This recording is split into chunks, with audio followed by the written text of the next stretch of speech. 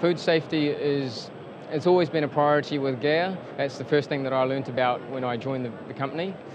From a customer's point of view, it's about making sure that we've got a safe product that goes to the consumer. Our product, we deal a lot with infant formula, so it's a product that's actually going to enter into a baby's mouth. So we put that at the highest importance. As we are all consumers, we'd like to know that what we eat and what we digest, that it's safe. So I think that comes from the supplier, from the producer. So therefore, to me, food safety is the key element in day-to-day living. Well, we're handling a range of primary ingredients and finished products, and during the whole processes that we're transporting the product through our systems.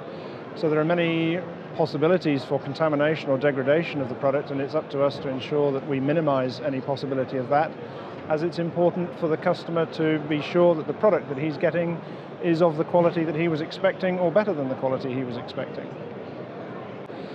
And we are passing this primary product through a lot of processes, and each of those processes there may be opportunities for contamination or for some risk to the product, and it's up to us to either design out those areas or minimize them by some other technology, monitoring systems that we have on our technology to enable us to do that.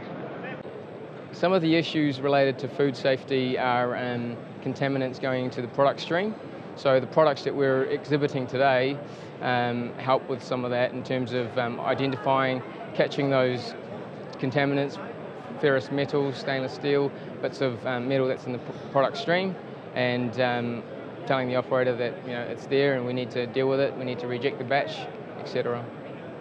GEA is working together with the customer in a partnership to both search for the best practice to be delivered and to be commissioned and be producing the top quality what we're aiming for.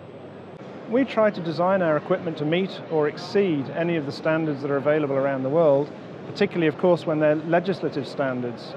Not always those standards are the same in different parts of the world, so we design to the highest one and use that as our basis.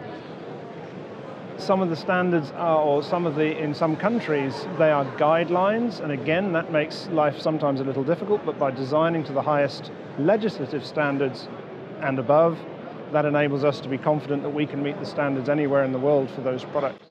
It's not just about complying to requirements and standards, it's really about, at the end of the day, that product is going into a baby's mouth, going into a baby's system, so we need to make sure that it is 100% safe, no risk.